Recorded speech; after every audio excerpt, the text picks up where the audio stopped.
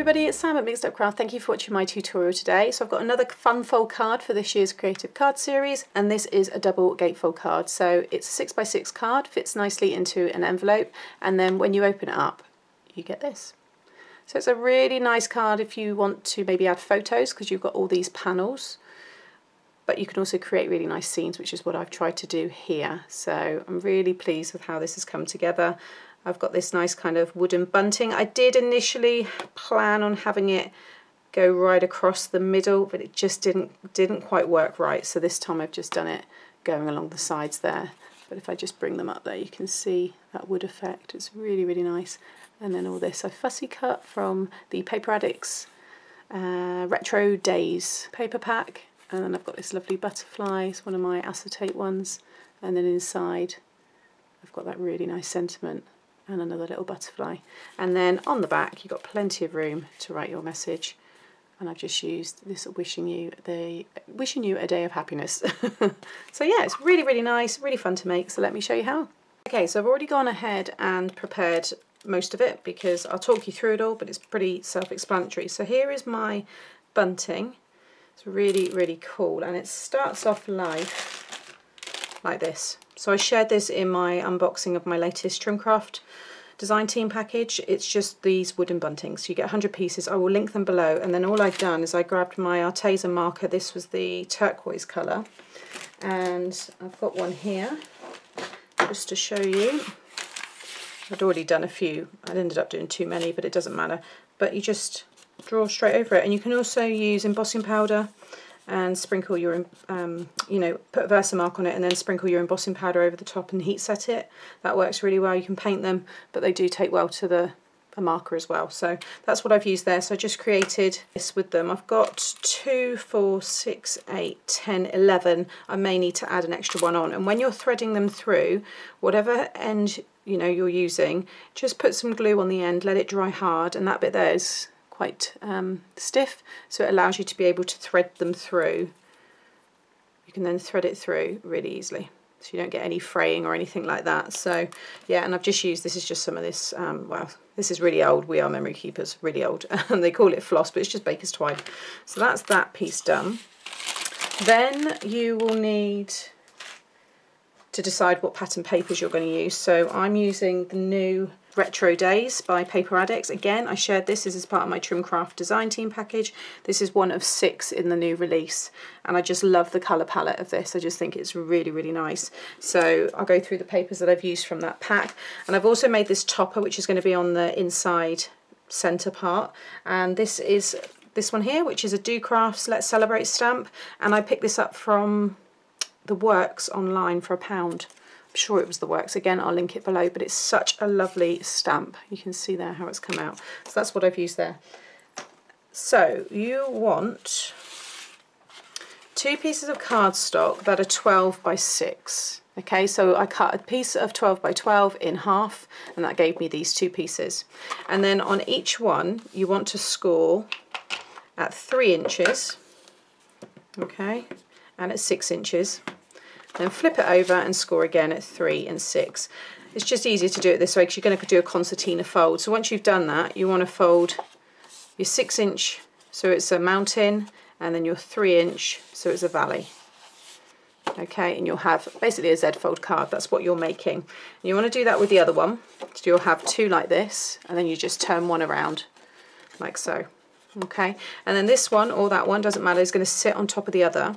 Now whatever one does sit on top, what you will find is, because you're folding this piece over, it kind of gets pushed slightly to over this side. So if I bring it up, and I line this all up, like so. If I go to close this all up, you'll see that it doesn't quite join in the middle, and you'll see on the back that this overhangs more.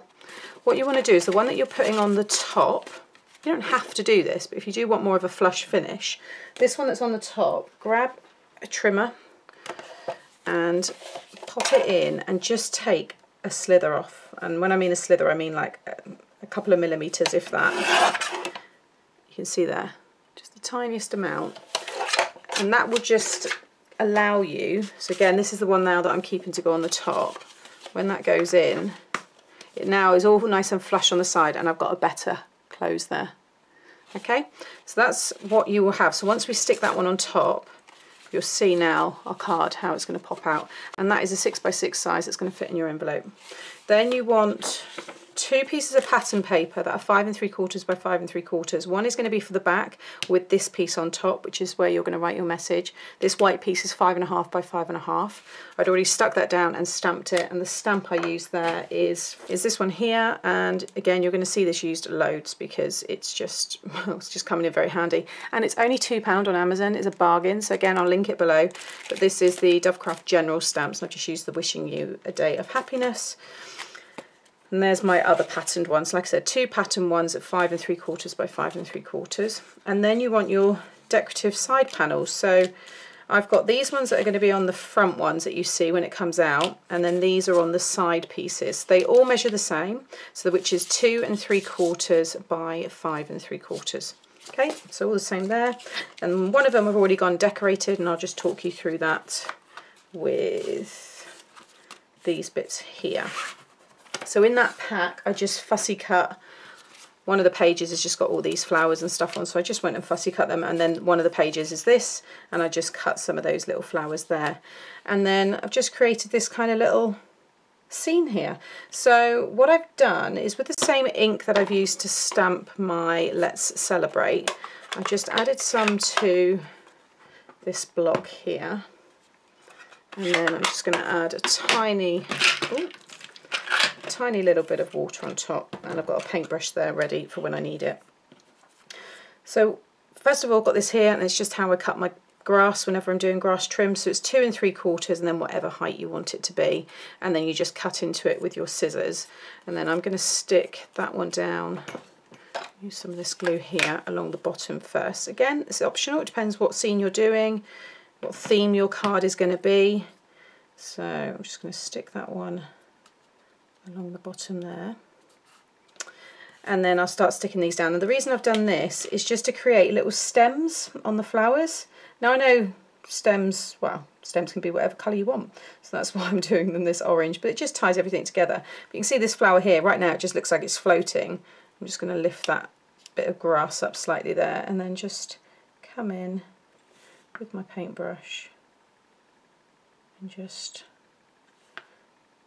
draw in a little kind of stem, and I can push that back down again. I can go over that and make it darker if I want, but again, you'll see this better in the photos, but it just kind of, I don't know, I like it, and that's what it's all about. So just play around and decide what it is you want to do, but you just want to start laying all these bits down to create like a little cluster of flowers. So I'm just going to quickly do this one here.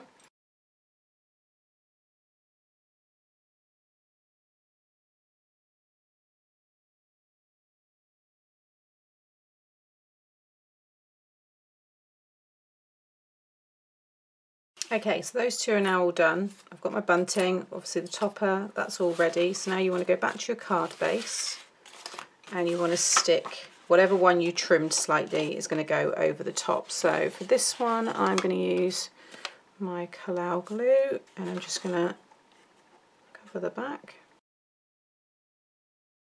Okay, so now you've got this big double gatefold card. So next I'm going to stick my patterned one down in the middle, like so. I'm going to stick these pieces, which are going to go on both of my fronts, and then these pieces are going to go on the sides, and my back piece as well. So I'm going to go and get that all stuck down.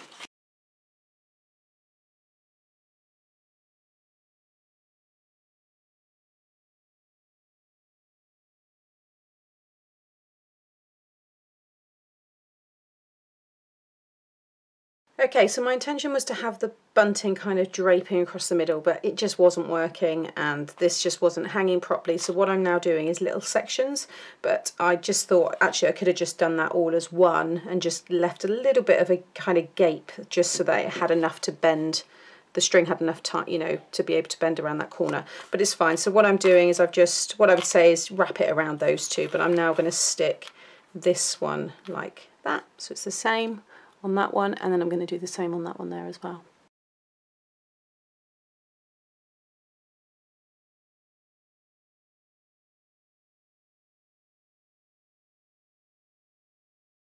There you go, I'm much happier with that. So now I just looped under the string there, and again there you can see, just so it's able to kind of bend around, so you can have it really stretched out like this. It looks really, I mean, that's the profile, it looks so pretty. I might continue the grass around here now as well.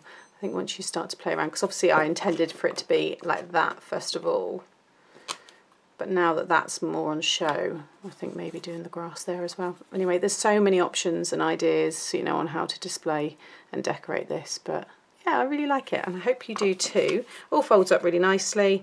I've added that butterfly there, and also on the back there as well, just to, again, add a little bit more texture.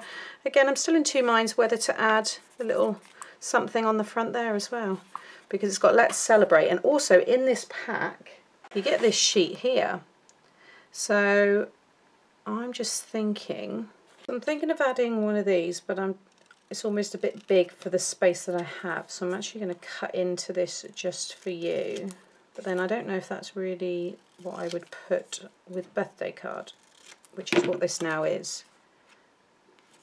I do like it small, or I might, no, I don't like any on the front. I think it needs to be like a longer kind of sentiment, but I do like this little heart, so I'm going to stick it just there.